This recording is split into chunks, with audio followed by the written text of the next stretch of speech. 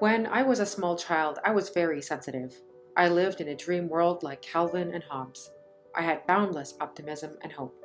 As I got older, I encountered a lot of life experiences that made me become fearful, anxious, and depressed. I was sure that something was wrong with me. I tried to hide parts of myself, and that left me drained. I thought that if I just tried harder, I could finally live up to all of the potential everyone was talking about. However, that didn't happen. The older I got, the more depressed I was. I started drinking alcohol and binging on food to numb the feelings. But that only made things worse.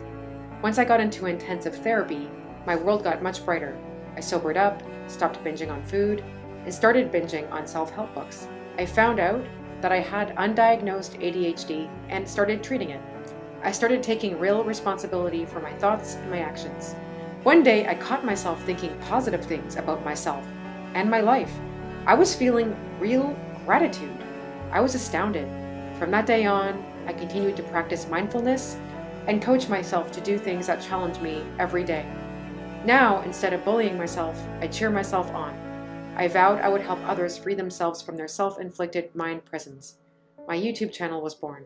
Please subscribe to my channel if you want motivational content from someone who has struggled and still does from time to time. I aim to empower you, educate you, as well as entertain you, of course.